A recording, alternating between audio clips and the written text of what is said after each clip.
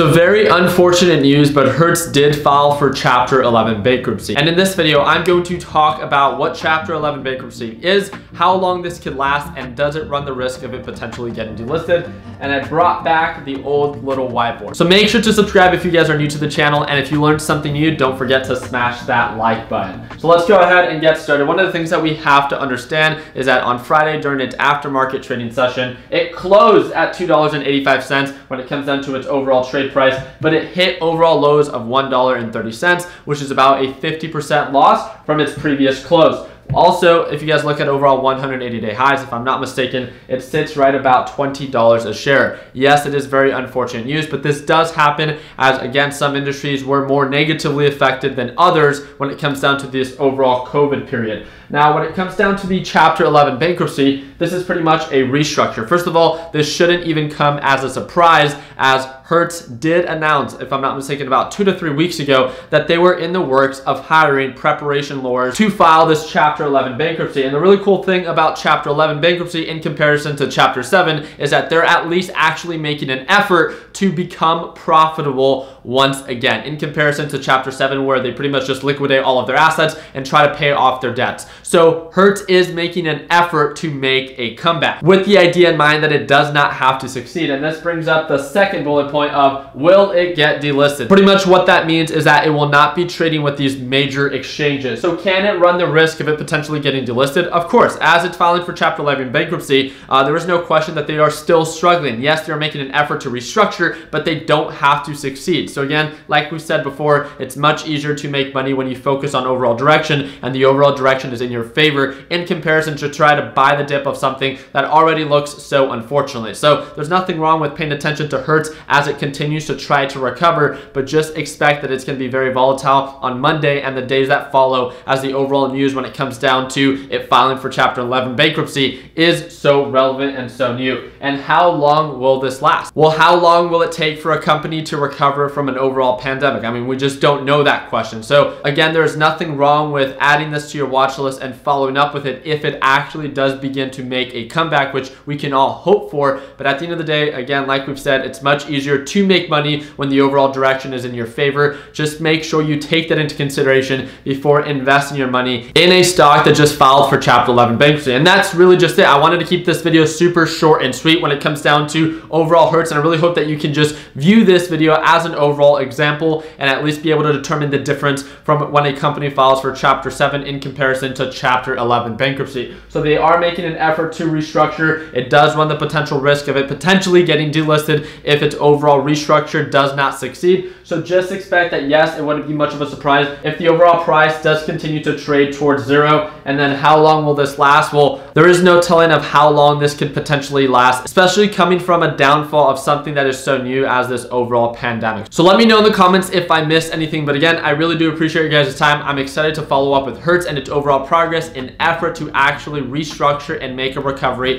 for the greatest comeback of all time. Like always, team, continue working hard, continue following dreams, let your passion be what drives your success. We would love to stay connected. We do run the largest YouTube channel and the largest private Facebook group in the world for those who invest in the stock market. If you want to stay connected, you can join our free Facebook group, and it's that first link down below. I really do appreciate your guys' time. I hope that you guys smash that like button and that this video just gets you one step closer to your overall goals. Like always, team, let's make sure that we end the year on a green now. Take it easy.